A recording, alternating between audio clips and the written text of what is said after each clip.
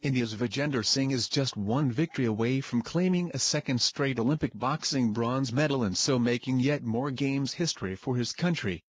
Vijender, 26, gained a narrow 16-15 win over Terrell Gosha of the United States in the second round of the middleweight competition at London's Excel Arena on Thursday.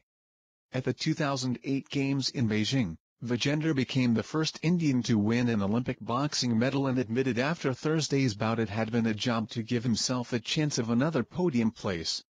The coaches were saying calm down, otherwise you will blow the fight, he said.